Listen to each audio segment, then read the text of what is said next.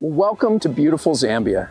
This is a nation that's at the heart of Africa, but it's also a country that's at the core of our mission, health for all, hunger for none.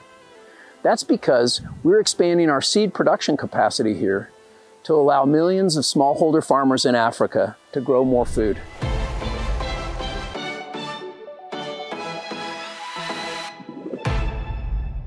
Lisa, tell us a little bit, how important is maize to Zambia and to the people here? Maize is our staple food and it's very important to us. We depend on shima, a product that comes from maize. The harvest here will be great because of the size of the corn. As a farmer, when I look at this, I'm like smiling all the way because I know this is cash. That's great. And let's talk about the climate. I understand from last year, when there was a lack of rain, then people don't have enough food.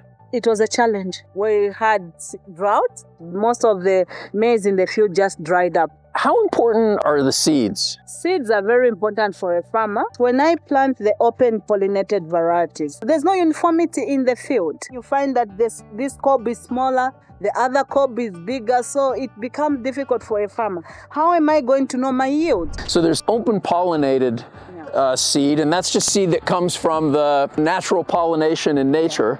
And then there's hybrid seed, where we've bred two different lines of hybrid corn, and then we hand pollinate those.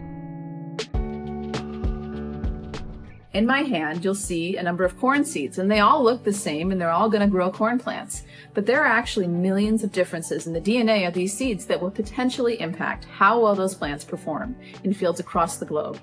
We make use of hybrid seed technology to maximize the genetic potential of our corn. Hybrid corn seeds are developed through a precise genetic process where we examine the DNA of millions of seeds to identify the best parent lines, and then we cross them to create hybrids that combine the most desirable traits from both. This careful selection results in hybrid vigor, or heterosis, where the offspring outperform the parents in terms of yield, drought tolerance, and overall plant resilience. From a genetic perspective, it's like equipping farmers with seeds that have the best possible start, scientifically crafted to handle challenges and deliver results. Actually, I treasure the scientists because they are doing a great job. For me to have a good variety, a hybrid variety, properly defined with the growth, it gives me courage, it gives me that heart even to work hard. How long have you been farming with hybrid seeds? Over 5 years, I would say now. So from my experience, when I plant the open pollinated varieties, the crop is not defined. Before you started with hybrids, what kind of yield did you get? We're getting something like 500 kgs, but with these varieties, we are going up to, you can even go up to 10 tons depending on the variety. As small-scale farmer, we reach 5 tons. So you've moved from basically growing mostly just maize and getting 500 kilos to 1,000 kilos per hectare. Now you're getting 5,000 to 10,000 per hectare, and you're able, basically, instead of just feeding your family, you can sell most of your crop. It has really changed my life, and I look forward to the scientists to do more. What do you do with the money? I'm a farmer. My vision is to make sure that my farm expands.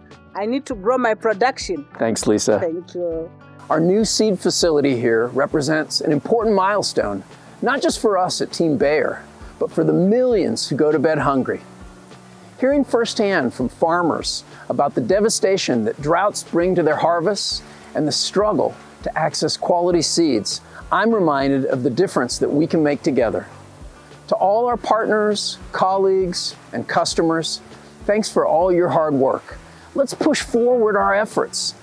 Every seed we plant is a promise of hope and growth for millions.